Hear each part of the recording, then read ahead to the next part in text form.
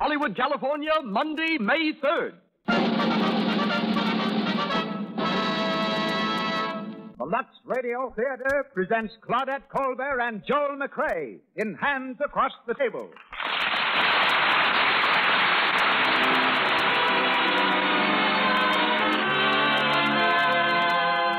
Lux presents Hollywood. Our stars, Claudette Colbert, Joel MacRea, Walter Pidgeon, and Gloria Holden.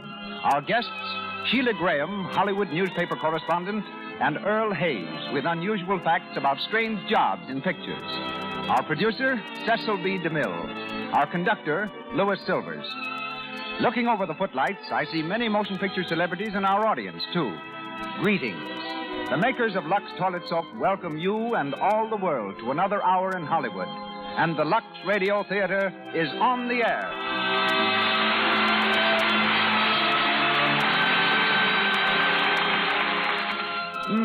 Who's the girl in blue? Introduce me, Tommy. She's a peach. When you hear men talk like that about a girl, you can be sure of one thing. She's a girl with clear, smooth skin. A girl who's smart enough to keep her complexion free of those unattractive little blemishes, dullness, and enlarged pores that mean cosmetic skin. She's probably a girl who's taken a tip from Hollywood, removes cosmetics thoroughly with Lux Toilet Soap. For the active lather of this pure complexion soap removed from the pores every hidden trace of dust, dirt, stale rouge, and powder. No dangerous pore choking, no gradual loss of beauty. It's foolish and needless to risk cosmetic skin. Lux Toilet Soap guards against it. And now, our producer. Ladies and gentlemen, Mr. Cecil B. DeMille.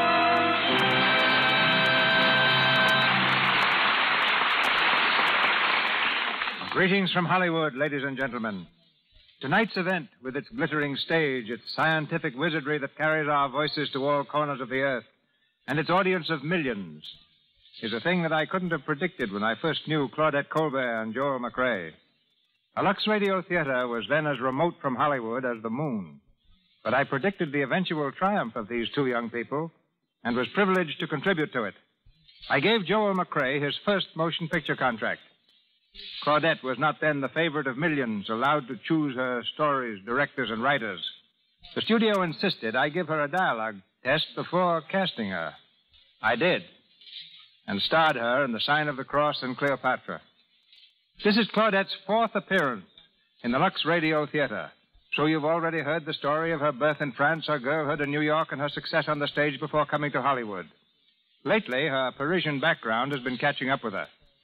Claudette's newest picture, just completed at Paramount Studios, is called I Met Him in Paris. And in her next film, Tovarish, she becomes a Russian exile in Paris.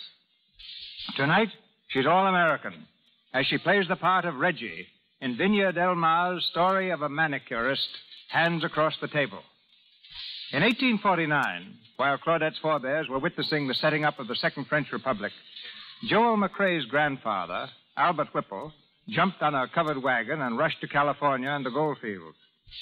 He remained to establish San Francisco's first hotel, the Whipple House. Joel's ancestors, it seems, were intent on giving Hollywood one of its few native-born stars.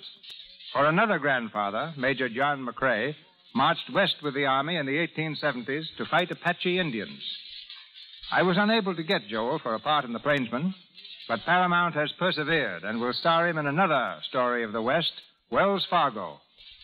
Samuel Goldwyn is the producer of Joel's latest film, Woman Chases Man, which procedure he reverses tonight in the role of Ted Drew. As Allen Macklyn, we bring you Walter Pidgeon, who first went on the stage as a singer with Elsie Janis.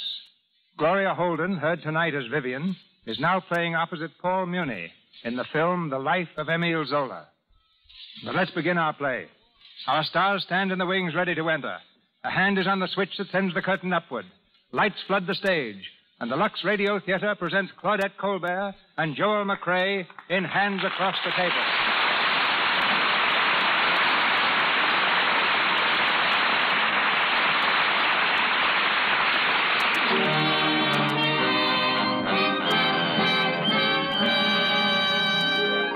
The barber shop in the arcade of the Hotel Carlton.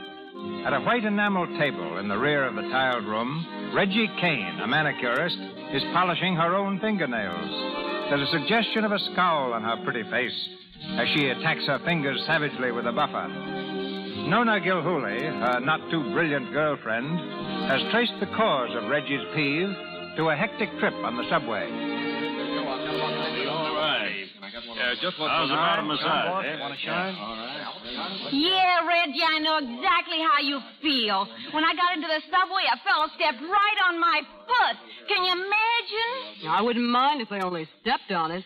It's the bearing down that gets me. You know, Reggie, you should have married that hardware clerk. He had such a nice car. Oh, it didn't match my dress. Oh, he'd have painted it another color, dear. He was crazy about you. No, you're wonderful. You always get right to the bottom of things, don't you? Huh? Oh, well, another day just like the rest of them. Oh, no, Reggie. Today's a lucky day. What did you do? Find a horseshoe in the subway? Oh, Reggie, how could they get horses into the subway? No, it's lucky because my numerology book says so. It says all the algeries are good. It's the 5th day and the 5th month. And 5 and 5 are 10. That's right. And 3 and 3 is 6. I can play, too. It's numerology. You just put it all together and... Put it all together and it spells horse feathers. Reggie. Yes? Room 1502's been yelling for a manicurist. You better get going. 1502? Yeah. Up where the rich live. Who is it? Mr. Macklyn. Married? That makes 2 things I forgot to ask him on the phone. What he had for breakfast and whether he's married or not. Macklyn, I know him. He's awful rich. Yeah. You go ahead, Reggie. Maybe here's the $10 million you've been dreaming about. Well, the way I feel today, I'd settle for 100,000. You take the left hand now, Mr. Macklyn. All right. That one hasn't been manicured since yesterday. Do you have one every day? Oh, yes. Some people play golf to pass the time. Some go in for tap dancing. Some destroy clay pigeons. I have manicured. On behalf of the Manicurist Union, I thank you. Oh, it's I who must thank the union. You see, a manicure takes 40 minutes. That leaves the day only 23 hours and 20 minutes long. You forgot to take time out for sleeping. Well, I'm not very good at sleeping. Do you see that photograph on the piano? Mm-hmm. I noticed it before. He's very attractive, isn't he? He looks something like... Is it your brother? No, it's a picture of me, taken 4 years ago. Oh. That was before my legs were twisted up in an auto accident. In those days, when I wanted a manicure, I could walk to the shop. You don't mind my rambling on like this, do you? Oh, no, of course not. I'm still a little afraid of meeting new people. Why? Well, frankly, I'm always afraid they'll feel sorry for me. What? When you live like this? You just try getting up at 7 in the morning, then jammed in the subway, then poking at people's hands all day, then jammed back in the subway again at night. Oh, mister, I don't feel sorry for you. Thanks. You're sick now, but one of these days you'll hop right out of that chair. I'll never hop out of this chair. Well, say, I didn't know. Oh, that's all right. Don't you worry about me. Say, I'll be needing lots of manicures. Every day? Every day. You won't forget? Forget? You may not realize it, Mr. Macklyn, but you're talking to an elephant.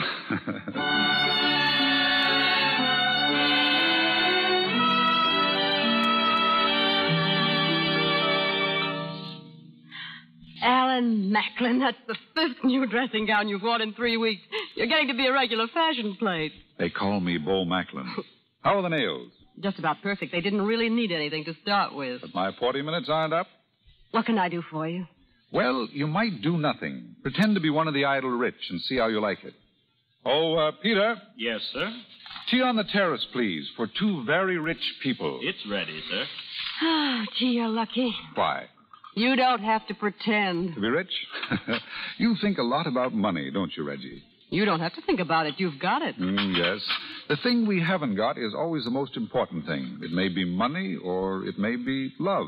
Love. I don't want anything to do with it. That's what you say now, Reggie. You may even mean it. I mean it all right. But money isn't a good enough aim for you. I wish I could show you how valueless it is. No, I'm afraid you can't, Allen. I saw my mother count pennies and cook and clean and struggle. After 10 years of that, she was old and ugly. That's not going to happen to me. I see. That's what love can get you into. You see what I mean? I think I do. Well, I didn't mean to let down my back hair quite so far.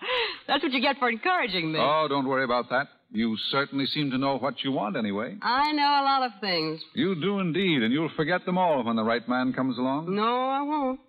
You can't blame me for wanting the things I do, can you? A car, pretty clothes, and furs. Every woman wants them, only I admit it. Well, back to the grind. You've had enough for one day. Goodbye, Alan. Goodbye. Peter will see you to the door. Mm-hmm. He always does. Oh, Alan, I feel like a chiseler when I take your money. Isn't it funny?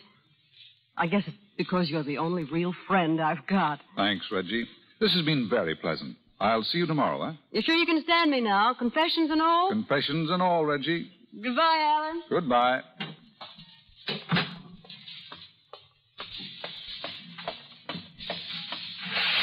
Going down? Down? Hey! Hey, wait! Oh. Oh.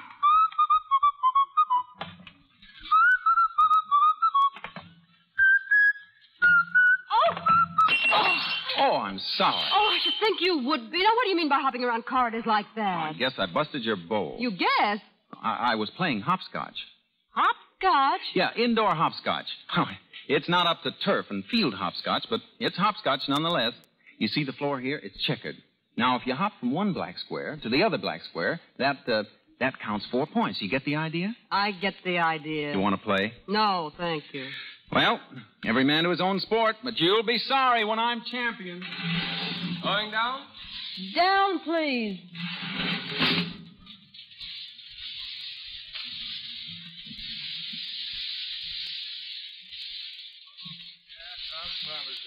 Yeah, sure. Reggie, that customer's waiting for you. You mean the fellow who followed me in? I know. I told him I was busy. What? Don't you know who he is? Yes, he's the future hopscotch champion. And I'm not interested in hopscotch. Yeah, you poor sap. He's a multimillionaire. A society big shot. What? That's Theodore Drew III. Theodore. Oh, my gosh. Oh, my gosh. Now I must let him get away from me. Oh, how do you do, Mr. Drew? So sorry. Hi. I thought you were busy. My appointment was canceled. Oh. Shall we begin? Sure. Are you really Theodore Drew? So I've always been told. Why? You don't look like my idea of Theodore Drew III. I know. I've had a lot of complaints about it from my parents. You know, Mother says I'm a throwback to my great-grandfather. He was a pirate. Honest? No, a pirate. Oh. I was in the Navy myself for a while till Dad yanked me. He said the thought of my being a sailor made him seasick. Ouch! Oh, I've been stabbed. Oh, I'm terribly sorry. Stabbed in the cuticle. What a way to die. Oh. It's never happened before. Will you please excuse me? No, it's perfectly all right. Ouch! Oh, I'm terribly sorry. This isn't your first manicure, is it? No, it isn't. If you think I ought to have ether, don't be afraid to say so. No, honestly, I've only cut someone once before. Ah. Oh, then I'm your second manicure. No, there have been quite a few. Oh. How did you decide to become a manicurist instead of taking up, say, pearl diving? Oh, I'm not really interested in manicuring. I gathered that. What does fascinate you? Polo. I'm simply mad over polo. Oh, really? What position do you play? Oh, I don't play myself. I just follow it. Where? Oh, all over. I was just reading an article on polo in a magazine. Really? Yes, it's so thrilling when they come galloping down the diamond on those dear little ponies with the mallets flying and the chuckers. Oh, I just love chuckers. I play chess myself. Ouch! Oh, dear, again? Perfectly all right. I've got plenty of fingers left yet. Oh, really, I don't know what's the matter with me. Look, are you doing anything tonight? Doing? Oh, no. I mean, why? Well, would you mind feeding me? I'm afraid I won't be able to hold a fork. You mean go to dinner? Yes, but I'll have to leave about 12, though. I'm going out of town. Oh, that's all right. Oh, I'll call at 7. No dressing. No 7 dressing. I mean 7, no dressing. I'll give you my address.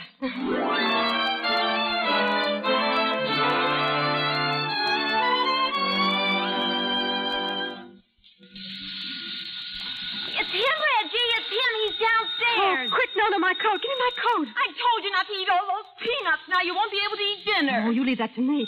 Do I look all right? Oh, you look swell, Reggie. Now be refined. You know what a man like he is used to. Oh, I'll be a lady, all right.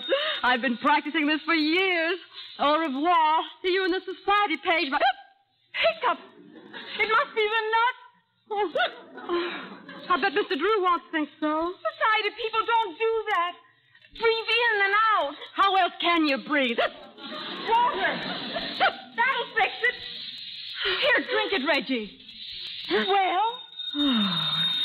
Oh, it's all right, I guess. Goodbye, darling.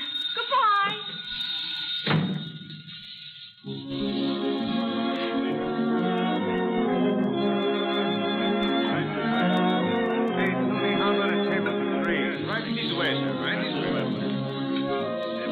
Hungry? Oh, so. Well, maybe you lost your appetite waiting for me to call. No, I didn't notice you were late. I was lost in a book. Well, lucky for me you found your way out. What was it about? Poetry. I'm crazy about poetry. I thought it was polo. I beg your pardon? I didn't say anything. Excuse me. You know, young lady, you stand on the threshold of the greatest experience in life. Until we entered this restaurant, you'd only been existing. Now, you're about to live. I envy you. What is it? Onion soup. Onion soup? Say it with reverence, please. This is the finest onion soup in the world. Waiter. Yes, sir. Your order, sir? Waiter, bring some onion soup. Quantities of it. Bring me a great vat. Yes, sir. And you, madame? In a cup? Yes, madame. In a cup, so that's your gratitude. No. Why, you have the hiccup. Oh, yes, I'm terribly sorry. Why, you're very lucky. So happens that you're sitting across the table from one of the world's most eminent hiccup specialists. I'm glad to hear it. Now, you do just as I do. Take your glass. Here, and drink from the other side like this. Yeah. See, from the outer rim. Come on, do it. Like this? Yeah, that's it. Keep on. Now. Oh, my. There you are. You're cured. And you won't have hiccups again for a year. Really? No hiccups for a year? Oh, my, how the time flies when you're having fun. Well, you're just a stubborn case. I can tell by the shape of your head. I don't know how I got them. Some types are susceptible to them. You know, I read a long article on hiccups once. It said that they can always be avoided, that giving in to them shows a lack of willpower. Yeah? No kidding. Nobody has to have hiccups. No, I guess that's right. Of course it is. My dear girl. Oh.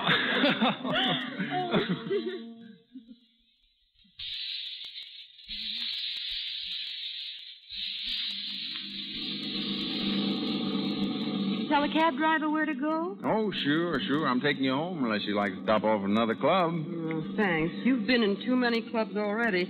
And it's 11:30. Didn't you say you had to leave town at 12? You really haven't time to take me home. You're a gentleman, Reggie, but so am I. Always treat a gentleman as you would a gentleman. But, Ted... Now, I'm checked out of the hotel, bags and all. I only need 5 minutes. All right. I've had a wonderful evening, really. Thank you, lady. I don't remember when I've had a better time. From the bottom of my heart, thank you. If when you come back and you'd care to call, I could give you my number. Hmm? I could write it down, see, in case you've forgotten it. Ted. Huh? Oh, yeah. Do you do that? I'd like to call you. Let's see. I ought to be back the 11th. I can't see you the 12th, though. I'm getting married the 12th. Married? Yeah, I could see you the next day, probably. Yeah, I suppose you want to go on a honeymoon. Oh, they all want to go on honeymoons. Slaves of fashion, that's what we are. What's good enough for our fathers is good enough for us. Yeah. What'd happen if there were less honeymoons? Right. A good thing, too. Whole business is a vicious circle. I'm tired of it. Anyway. Ted, are you asleep? We're here, lady. Yes, I know, but... Ted, wake up. He's asleep. Yeah? Want me to help you get him upstairs? No, he doesn't live here.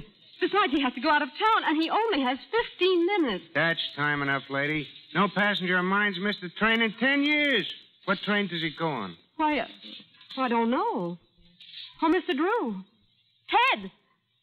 Mr. Drew! He moved. That's a good sign. Keep talking to him. Mr. Drew! Mr. Drew! Oh, he has to get on that train. Have you any idea where he's going? It might strike a responsible chord, you know? Ted, do you want to go to Newport? Newport! Oh, lady, this is no season for Newport. Try somewhere else. Palm Beach. Long Island. Granite. Oh, Ted, wake up. Where do you want to go? Wake up! All aboard! Wake up! Lindsay, what's the matter? Oh, Nona. I heard you yelling all the way upstairs. The neighbors are complaining. I can't wake up Mr. Drew. And I can't wait here all night either, lady. You better let me carry him upstairs. But you get... Oh, all right. Apartment 12, put him on the couch. I'm terrific at the fireman's lift. Oh, Reggie, it's thrilling. Theodore Drew III coming to visit us. Yeah. Mr. Theodore Drew III was the weekend guest of the Mrs. Kane and Gil Hooley. The young millionaire enjoyed a pleasant nap.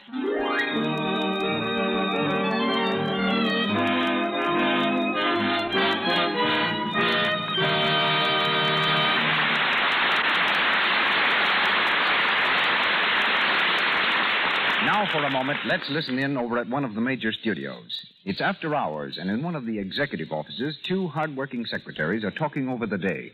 Phew. Sometimes I think I'd like to go back to New York where there aren't so many temperaments. Well, you're just tired tonight, Sue. The boss doesn't have the jumps every day. No, that's right, Jane. Usually he's an angel. Only tonight I happen to have a big date, and here I am as limp as a rag. Never mind, Sue. I'll tell you what to do.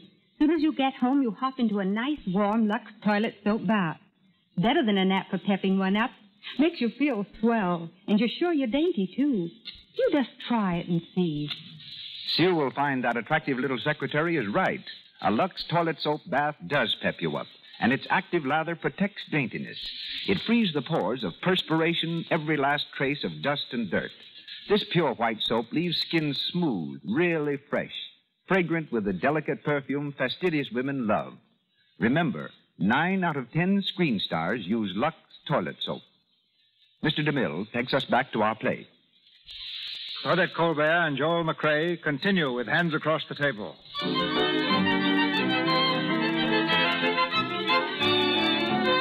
Theodore Drew III was still asleep on the couch when Reggie and Nona left for work the following morning. It's later in the day, and Reggie is in Allen Macklyn's suite at the hotel. She seems strangely preoccupied as she goes about her daily routine. Anything wrong, Reggie? What? Oh, no. No, this is getting dull. What did you do last night? Last night? Why, nothing much. Have a date? Yeah, sort of. Young woman, you're pulling your punches. Out with it now. Who was it? Theodore Drew III. Who? Theodore Drew III. Well, you don't look very happy about it. Wasn't it fun? That's the trouble. Oh, it was so much fun. What'd you do? Oh, we went out to dinner and then to a lot of different places and danced. Yes, he can dance, of course. Is he handsome? Well, he's sort of crazy. You like him, Reggie, huh? Yes. Yes, I could, Allen, but... But he's going to be married. How did you know? If it's printed in the papers, Reggie, I know it. Who is he going to marry? Miss Snowden. Vivian Snowden, I think. Her father's Amos Snowden, the one they call the Pineapple King. I see. I hate pineapples. A lot of people must like him. She's enormously rich. Oh, no, that's funny, isn't it? He's rich and she's richer, so they're getting married. Well, why didn't you convince him he ought to marry a poor girl? I tried to. I certainly tried to. Until I found out he was engaged. I think I even tried a little after that. Why? Because he was Theodore Drew III, or because you liked him pretty well? Because he... No, I haven't changed. I still say money's the most important thing. Oh, but there I go, telling you the story of my life again. I bet you can hardly wait for the next installment.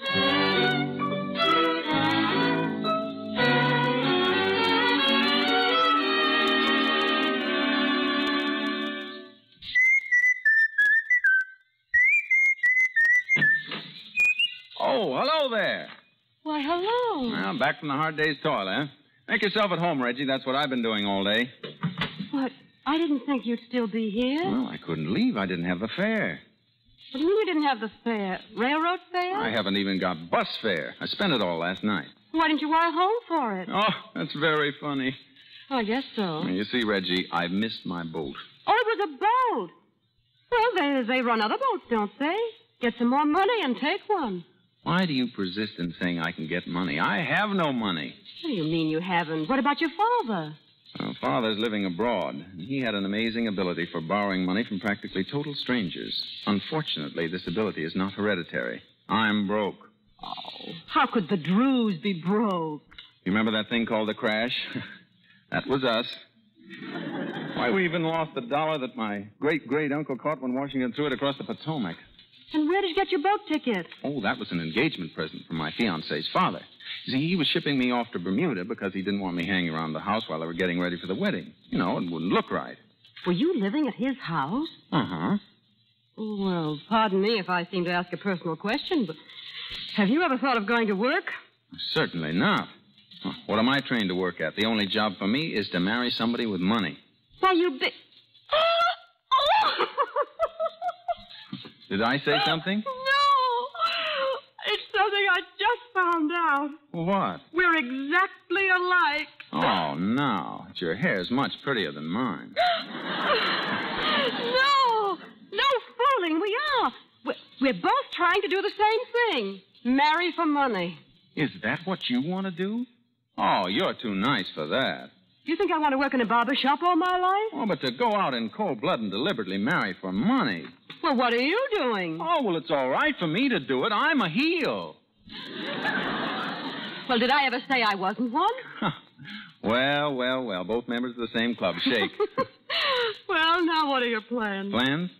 Well, you know, I've been thinking. How about taking me in as a boarder? What? Just until my boat gets back from Bermuda. Oh, I couldn't do that. Well, why not? You helped me get into this trouble. Isn't it only fair that you should help get me out? Well, I suppose so, but... Well, I couldn't do that. No, that wouldn't look right. Well, why not? Don't forget, I'm practically a married man. I'll be no trouble. I tell you what I'll do. I'll wash dishes, and I'll even cook for you and your girlfriend. Come on, now, be a good kid and help me out. After all, I can't go back to old man Snowden's. He doesn't like people who miss boats. Well, Oh, gee, thanks. No, I haven't said anything yet.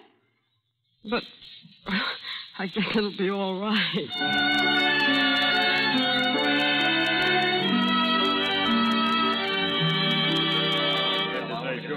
Right this way. Next, please.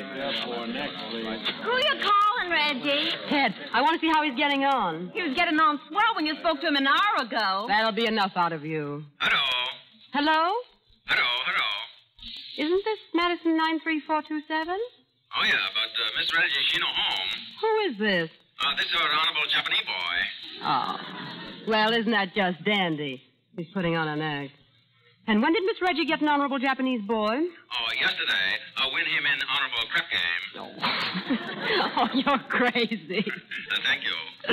All right, Togo, how are you getting on with your lunch? Oh, me fine. Say, how long did you say it took to boil lamb chops? They've been in the water for an hour and they haven't stiffened up yet. I didn't say boil them, I said broil them. Oh, is that what you said? Oh, well, no wonder. I thought it was something I did. Oh, that's the third lunch you've spoiled. Well, I'm not hungry anyway. What time are you coming home? 7-ish? Maybe 8-ish. Oh, make it 7-ish. I'm lonesome. Goodbye. Bye. Is he getting on all right? Yeah, he's a little delirious, but I guess he'll live.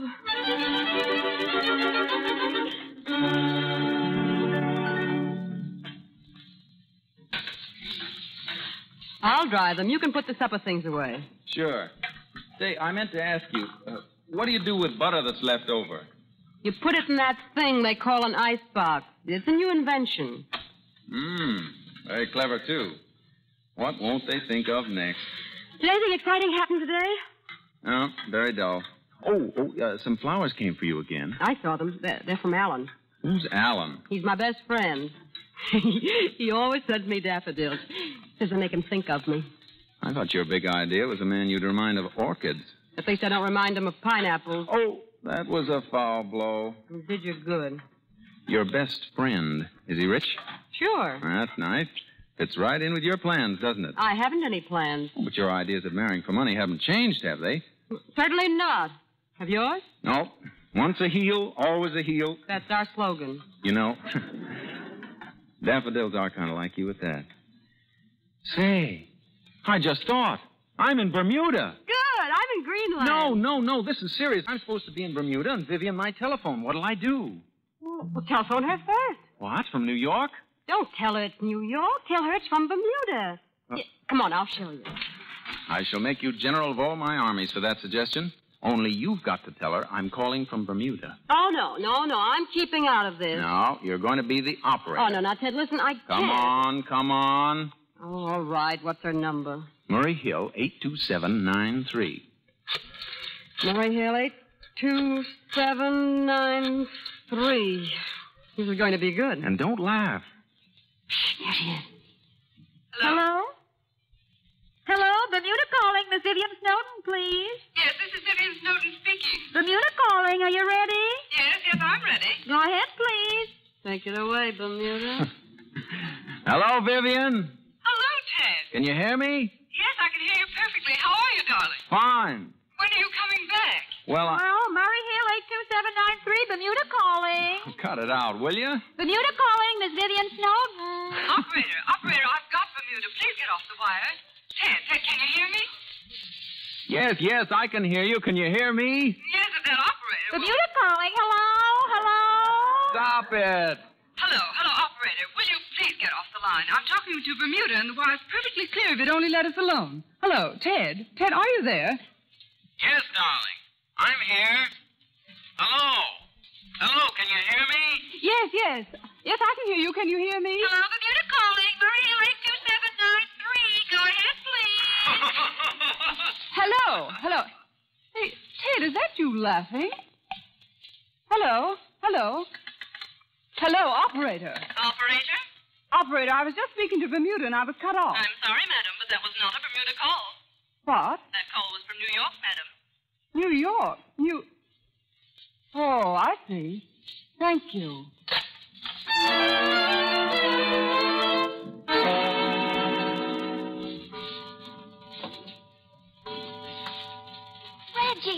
Reggie, wake up. Huh? I heard something in the living room. A bump. A what? A bump. It sounded like something fell on the floor. Oh, hand me my robe. It's probably Mr. Drew doing setting up exercises. At 2:00 in the morning? He'd have to be crazy. What makes you think he isn't? I'll be right back. Hello. Oh, hello. Did you make a noise in here? I guess so. I just fell off the couch. What you heard was my head versus floor. Are you hurt? Hurt, sire? I'm killed. Oh, I'm sorry. It's happened every night, only you sleep like a sailor and you never hear me. Do you dream? No. Then what's the matter? I can't sleep on a narrow bed. Oh, now isn't that too bad? Well, maybe it'd be all right if I was tucked in. You know, with a chair against the side here. Or could you tuck me in? I suppose I'd better if I want to get any sleep. Bright and early up tomorrow if we're going on that picnic. There you are. How's that? Swell. You know, you're almost as good at tucking me in as my mother was. Thank you. Was there anything else your mother did? Oh, yes. Before she turned out the light, she always kissed me goodnight. Sorry, I'm only almost as good as your mother was.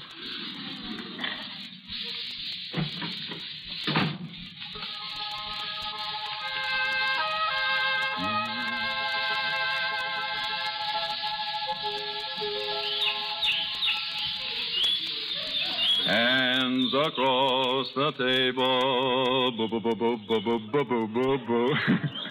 Well, how's that? Pretty good. Just giving the birds a little competition. Say, that's not a bad voice. Did you ever think of doing anything with it? Such as shutting up? Well, sometimes people who can sing get jobs doing it. A lot of them even get paid even. Are you suggesting some form of industry for me? Well, it's nice work, they say. If you can't get it. Say, how often do I have to ask you not to use nasty words like work and job? I'm sorry. I keep forgetting. Oh, but Ted, you must have a lot of friends who could give you a job. There'll be a fine friend that'd give you a job. No friend of mine had better try anything like that on me. You and your ideas. Well, they're no different from yours. You're really serious, aren't you? Well, sure, aren't you? Hey. Well, oh, sure I am. Good. Now, let's talk about something else. All right, what? Well, the sky, for instance. Those clouds. They're all right, aren't they? They're all right. I've never seen them so beautiful before. Maybe they never have been. Have they, Reggie? No, not to me. Me either. Reggie. What? Let's go home, huh? Yes. Yes, it does look a little like rain.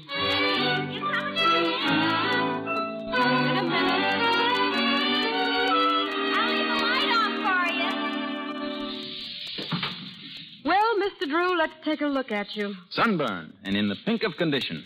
You think I'll pass as a vacation tomorrow? Mm-hmm. If she doesn't decide to meet you at the boat. And you know that sun ray lamp was a great idea of yours, Reggie. Thanks. Well, it's all over. We had a lot of laughs, didn't we? Yes, we had a lot of laughs. I never had so much fun in my whole life. Neither did I. Remember that first night? When I had hiccups? You mean when we had hiccups? There's a lot of things I'll remember. I'll remember them, too. Well, I'm awfully tired, Ted. Wait, Reggie. Will you come back and tuck me in again? Must I? It'll be for the last time.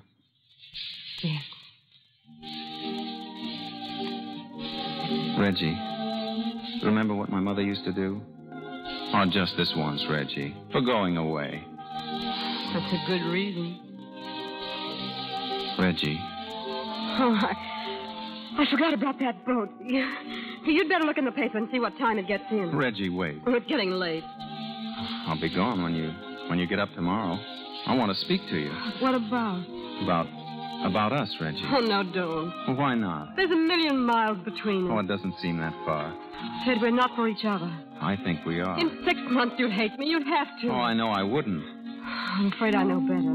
Year in and year out, probably for the rest of your life, you'd have to scratch for a living in a world you know nothing about. Aren't you doing it?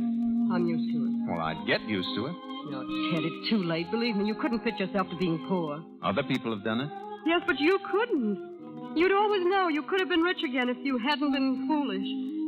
You'd be thinking of that all the time. Ted, marry the rich one. Believe me, from the bottom of my heart, if I were you, that's what I'd do. Good night.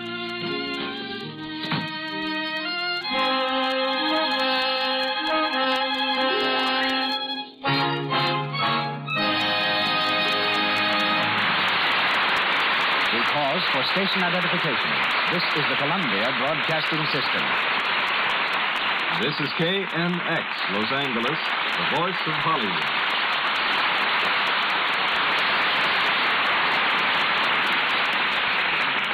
Claudette Colbert and Joel MacRea will continue holding hands across the table in a moment. And now, we welcome Miss Sheila Graham in a return engagement. Correspondent for the North American Newspaper Alliance, Miss Graham is one of the loveliest young ladies ever to come to Hollywood and not go into pictures. She's just turned down screen tests from 3 of our leading studios, including my own, preferring her job of keeping 20 million readers informed of what's new in Hollywood. Formerly a musical comedy dancer in England, she's here before leaving shortly for a vacation abroad. Ladies and gentlemen, Miss Sheila Graham. All right, Sheila. What's Hollywood doing now? Well, Mr. DeMille, since you mentioned England, the most highly paid entertainer in the British Empire is now in Hollywood, and nobody knows her. She's Gracie Fields, who's doing a picture for 20th Century Fox. When Gracie introduces herself to the stars, they think she's another autograph hunter, and nothing amuses her more. But she has made friends with Shirley Temple, who calls her Auntie Gracie. Clark Gable is now enjoying such a wave of popularity that he has to use the tradesman's entrance to get to his apartment. He lives at the Beverly Wilshire Hotel. He never could get in by the front door and used to enter through the garage, but now he has to go home with the butcher and the baker. Errol Flynn, back in town after a peek at the war in Spain, is showing a collection of 500 photographs that no correspondent was able to get. James Stewart is in the hospital with a bad knee, the result of falling down too many times at Ginger Rogers' recent skating party.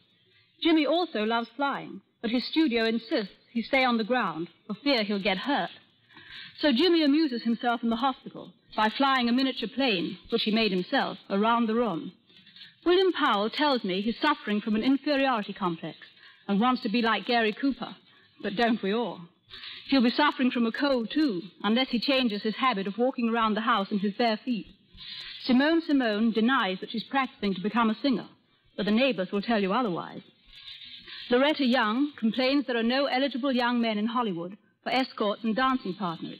Her definition of an ideal type of man is David Niven, because he knows how to open a door when a lady leaves the room. Maybe she's right, about the lack of men, I mean, because Margaret Lindsay and Janet Gaynor have been playing solitaire for a long, long time. That continues to surprise me, but not nearly as much as the wonderful complexions you see in Hollywood. Maybe it's the climate, but if you ask me, Lux toilet soap has a great deal to do with it, too. It's my business to see the stars and their homes and to ask a great many questions.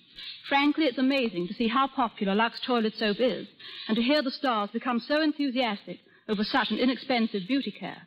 Take my word for it, it must be good. But where was I? Oh, yes. Olivia de Havilland also walks alone and likes it. She'll spend 2 hours hiking in the hills before breakfast and come home carrying her shoes and stockings. It's getting to be a habit. Edward G. Robinson is just as popular as ever at parties, in spite of the fact that he recites On the Road to Mandalay, whether you ask him to or not. Claudette Colbert turns out to be quite a skater in her new picture. She met him in Paris. Ice skating reminds me of Sonia Henney, which reminds me of Tyrone Power. Their romance began when his studio wanted someone to pose with Tyrone for publicity pictures. They chose Sonia. Tyrone's respect for publicity men has gone up. But now, Mr. DeMille, if the audience is half as anxious as I am to hear Claudette Colbert and Joel MacRea, they'll be most happy to learn my next disclosure, which is, all my thanks and goodbye. I'll listen for you in London. That'll let me make that screen test. Once again, Hands Across the Table, starring Claudette Colbert and Joel MacRea.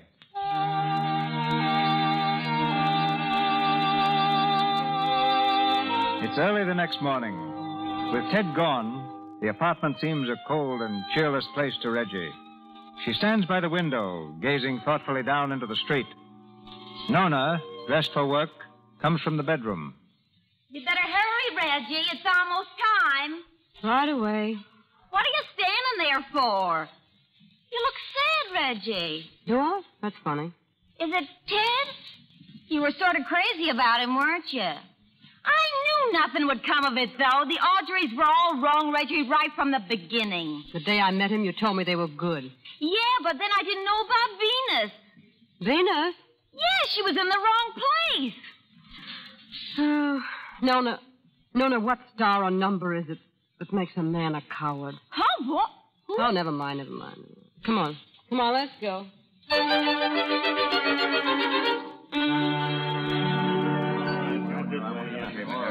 Regi, we got a job for you upstairs. Yes? Room 1294. Some big society gal wants to be clipped. It'll be a pleasure. She asked for you especially, Regi. All right.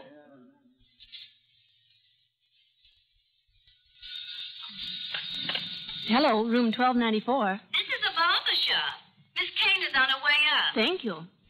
Who is that, Helen? The manicurist will be right up, Miss Snowden. Oh, you got the one I asked for? Yes, Miss Snowden. And you're sure you didn't mention my name? Oh, no, Miss Snowden. Oh, your father called a few minutes ago. Mr. Drew went up to the house this morning after his boat docked. Oh, you did he? Your father told him you were down here at the hotel. Yes, thank you, Ellen. I'll answer that. Yes, Miss Snowden. Come in, please. You sent for a manicurist? Yes. Oh, come in. Sit down over there a minute, please. I'll be ready for you. Your name is Regi Kane, isn't it? Yes, when you called for me, I thought I must have done your nails before. No. The manager said you were the best. That's how I happened to... Oh, say, that's nice of her. Will you tell me something about your profession? Why do all men attempt to make dates with manicurists the minute they sit down? Is it because they're more or less holding hands already? I think that's a little exaggerated. Oh, no, not from what I hear.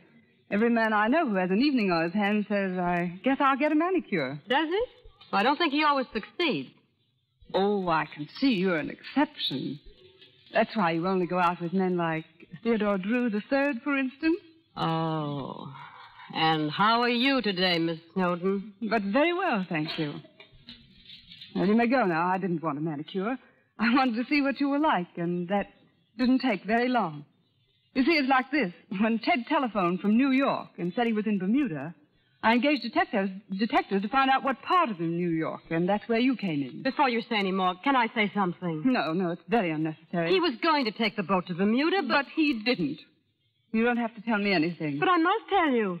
As crazy as it may seem to you, there's nothing between Ted and me. I said you didn't have to explain anything, and least of all do you have to lie.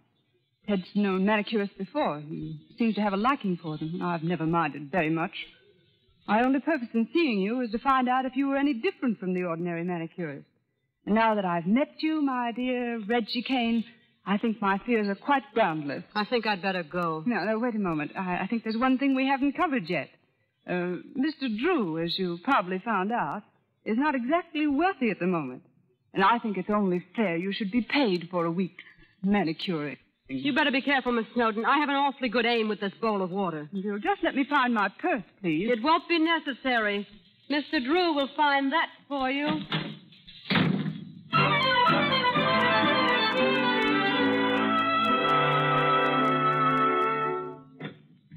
Come in. What a day to be late, Reggie.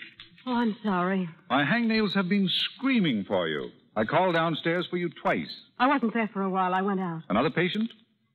Yeah, I almost polished off a society girl. I wanted you early today. I've got something to say to you. What? Well, I don't know how to begin. Reggie, what's the matter? Nothing. Well, you look as if your face looks... Reggie. Oh, Alan. What is it, Reggie? No, don't talk yet. Just let me get this off my chest. That's right. Have it out.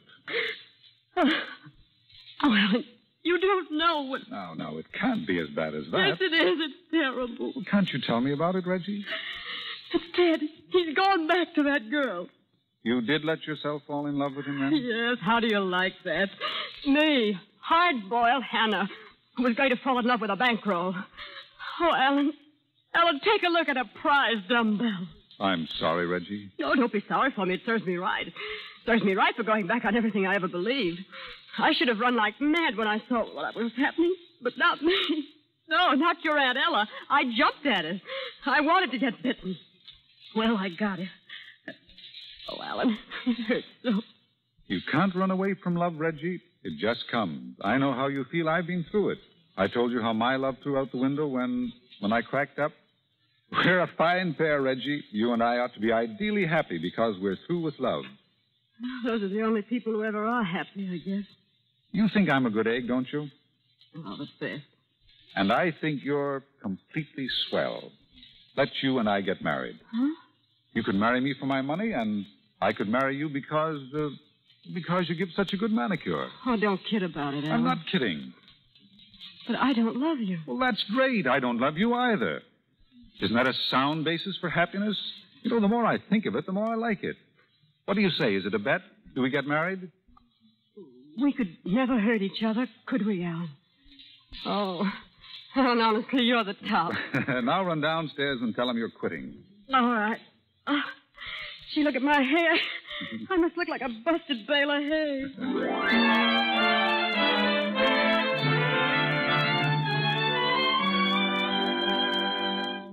Well, Peter? I called the captain, Mr. Macklyn. He'll have the yacht ready by the first of the week. Fine.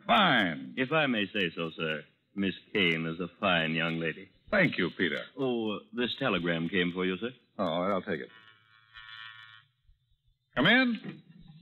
Oh, excuse me. Is she still up here? She? Who? Oh, Reggie Kane, the girl who came up to give you a manicure. They told me she was up here. Oh, she stepped out for a moment. She'll be right back. Oh, swell. I'll wait if you don't mind. But surely there must be another manicurist in the barber shop. Oh, I don't want a manicure. I want to ask her to marry me. To marry you? Yes. Look, do you mind if I ask her to marry me on your time? It won't take a minute. Look, I'm terribly sorry. I suppose you must think I'm nuts. Let me introduce myself. I'm Theodore Drew. Yes, I rather thought so. You know me? Then she's told you about me. Uh-huh. Oh, that's fine. Say, do you suppose she'd be glad to see me? Do you think I'm too late? No, I don't think so. Oh. Hello, Reggie. Ted, what are you doing here? I followed you up, darling. Everything's all right. I just had a talk with Vivian. I told her what I've wanted to tell her ever since last night. That it's all off. The engagement, the marriage, the bankroll, everything. I'm broke, and I'm happy. What are you going to do? Well, I'm going to get a job, and then I'm going to ask you if you'll... Oh, wait. This is Mr. Macklyn, Ted. Oh, yes, I know. We've just met. But listen, Reggie, what I want to ask you... Mr. Macklyn and I, we're going to be married. Oh. Oh, I see. We just got engaged a few minutes ago. Oh. Well, I congratulate you, Reggie. Congratulations, Mr. Macklyn. Well, I guess I better go then. Goodbye, Reggie. Goodbye. Wait a minute, Mr. Drew. I just got some amazing news in this telegram. And, well, now I find myself in a spot. What do you mean, Allen? Well, if Mr. Drew hadn't come in, I suppose I'd have gone through with it. Allen, what are you talking about? This telegram, it's from Sharon. You know about her. The lady who took the walkout powder. Uh-huh. It's from Reno. Listen. You were wrong. I couldn't forget you. I love you and want you. Leaving today, signed Sharon. Allen, is this straight? Of course it is. And it's what you want? Just as much as you want to marry Mr. Drew here. So if you'll release me, Reggie... Mr. Macklyn, you're released. Reggie? Well, Allen, if you want. Now run along, you two, and be happy. I've got a lot to do. Oh. Goodbye. Goodbye, Allen. Goodbye. Goodbye. Peter. Yes, Mr. Macklyn. Take an answer to this telegram. To Sharon and Company, brokers, 412 Wall Street. Accept your suggestion regarding shares of UPA. Buy 500. Is that all, sir? That's all.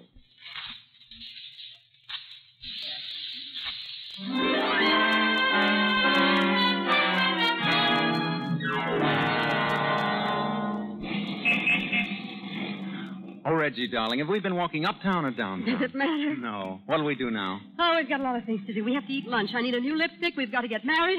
And you've got to look for a job. What'll we do first? We'll toss for it. Heads, we get married first. Tails, we eat lunch. I'll toss it. Oh, where'd it go? Where'd it go? Where'd it go? Oh, it's out there in the street. What? No, over there. Here it is. Here it is. I've got Oh, what is it? Heads. Oh, darling, this is our wedding day.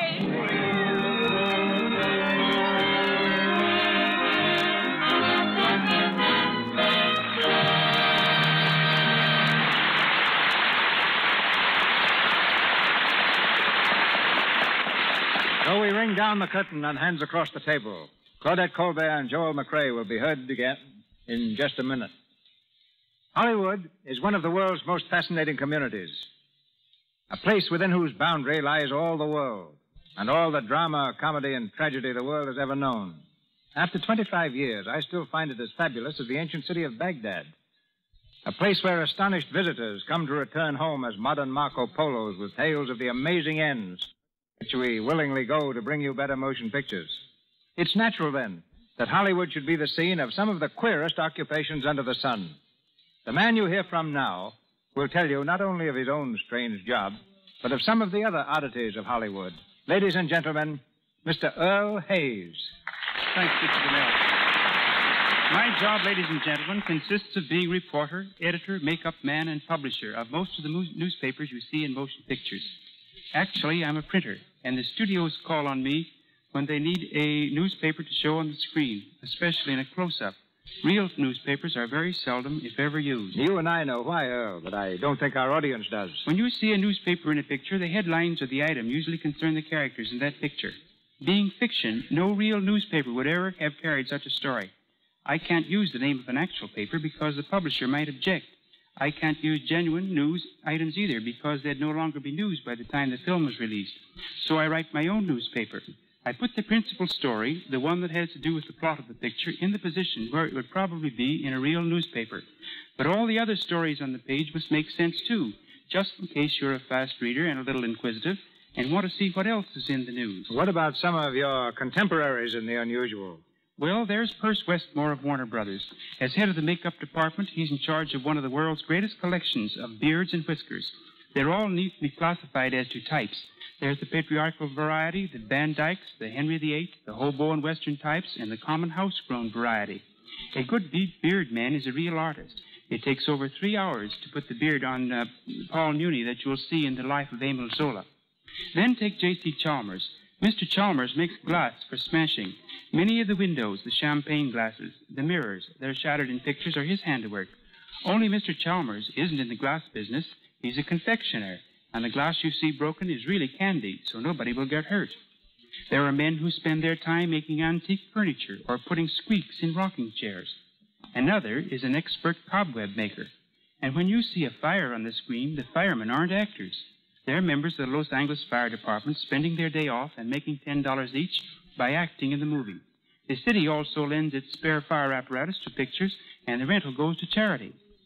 There are people who do nothing but rent bugs, insects, and animals for the screen. You can get anything from an elephant to a horsefly on a moment's notice. They don't cost much either.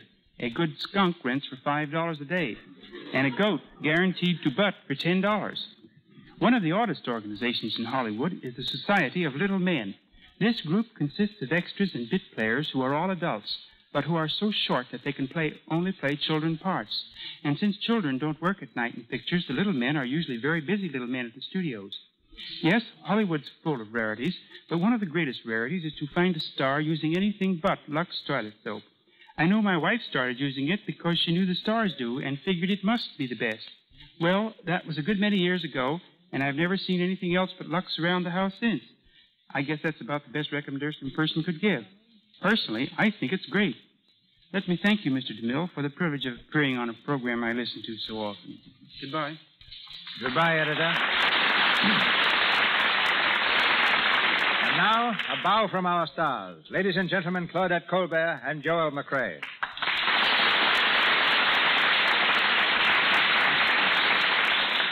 Again, my thanks, Mr. DeMille, to you, the sponsors, and to the product which makes these programs possible, Lux Toilet Soap.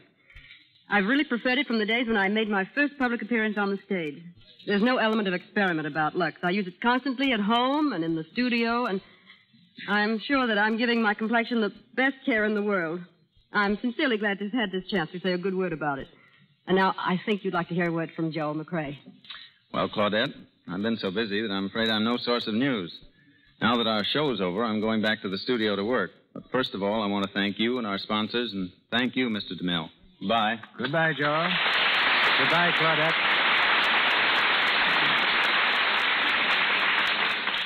Thank you, Miss Colbert and Mr. MacRea.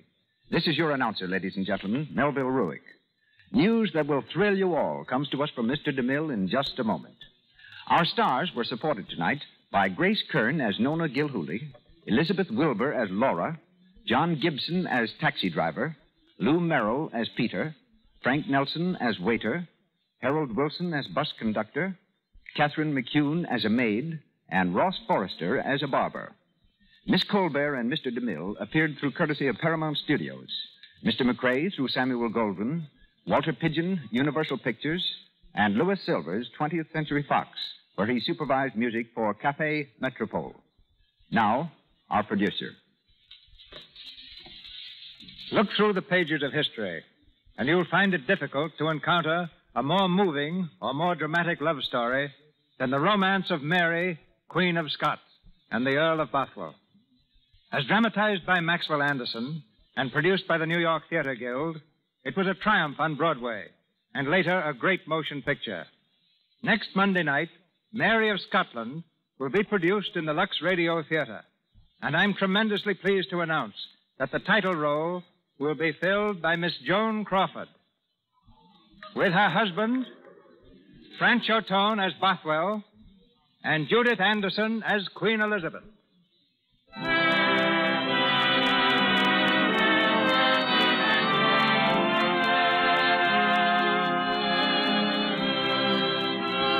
Our sponsors, the makers of Lux Toilet Soap, join me in inviting you to be with us again next Monday night when the Lux Radio Theater presents Joan Crawford, Frank Chotone, and Judith Anderson in Mary of Scotland. This is Cecil B. DeMille saying good night to you from Hollywood.